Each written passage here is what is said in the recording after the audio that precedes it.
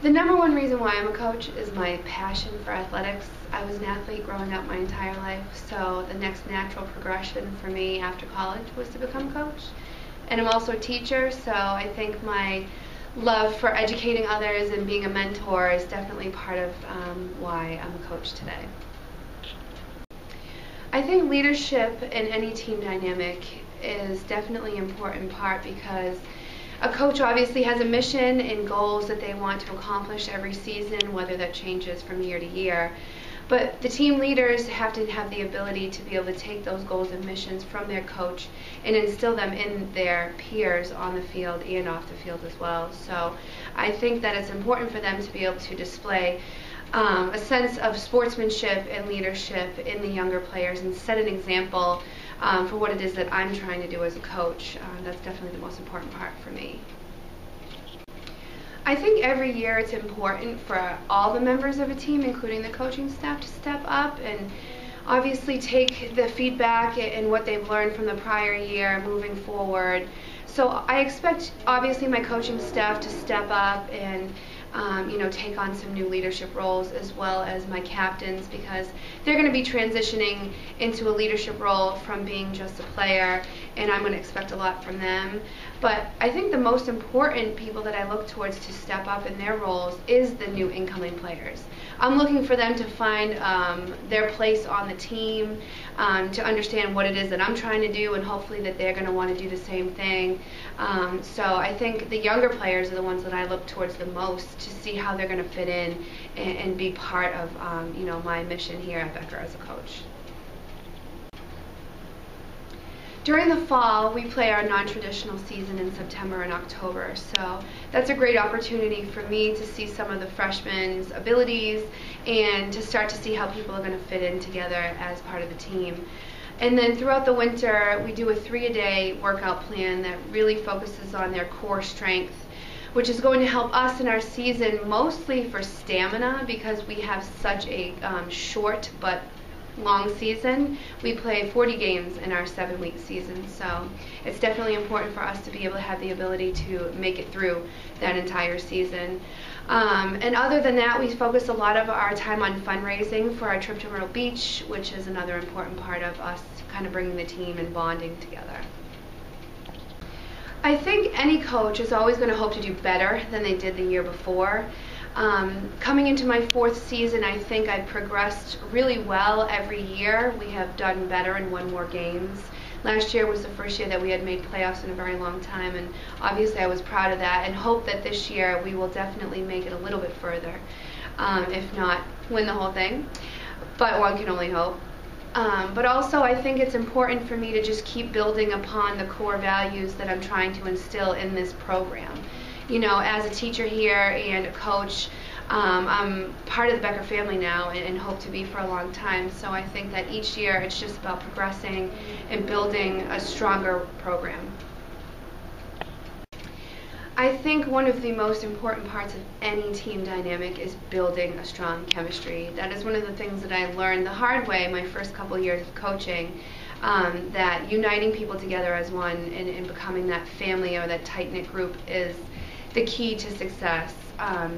So we spend a lot of time together in the fall doing fundraising, as I had mentioned before, and that really gives us an opportunity to spend time with each other outside of the gym or off of the field and really see people's personalities and get to know people so that we can kind of build that bond. We also do a couple different team building activities such as family dinners or little day trips, and then obviously our biggest building is when we go to Myrtle Beach for spring break. It gives us an opportunity to spend a week together outside of the Becker community, and we really get to see people's personalities, and it really brings everyone together as one and makes us come back really strong and ready to go once we start our season. In looking at his core values, I think 2 of them, excellence and accountability, are pretty much at the core of any athletic team. I think that any team is going to work hard through preseason and their season to be excellent and be the best that they can be on and off the field.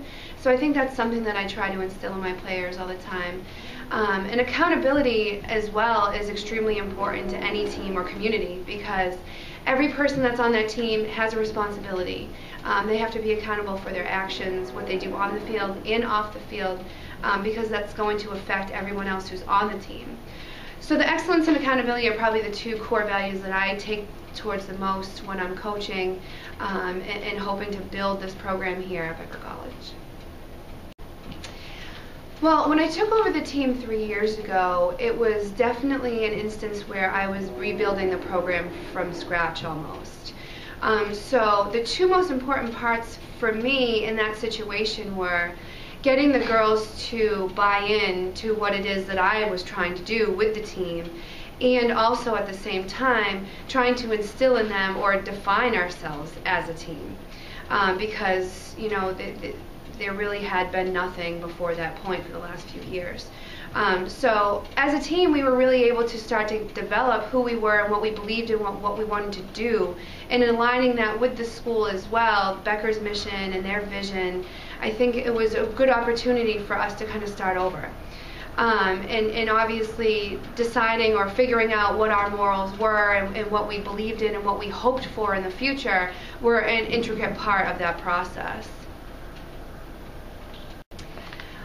I think one of the greatest parts of being a female athletics coach at the college level is that you have this diverse group of 16, 17 young women, and that kind of situation can present itself to be either extremely difficult or really, really fun at other times. And I think that creative expression is a really important part of any team.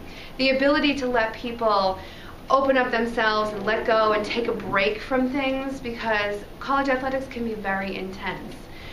So I think that the ability for us to be able to let go has really helped out in that situation. And it's definitely been an opportunity for me to allow my girls to kind of let loose without judgment. And I think the ability for us to have built a family dynamic where people aren't afraid to be themselves and let loose, and my girls aren't going to judge each other, has really given us the opportunity to have that really strong team bond. I think in developing social responsibility within a small group of people, the first thing you really want to focus on is getting these students to understand that there is a bigger world out there. It's not just about our team or our Becker community, that there's more out there. And one of the biggest things that I've come across that I've found has really helped in developing this social responsibility is having the girls understand the importance of respect.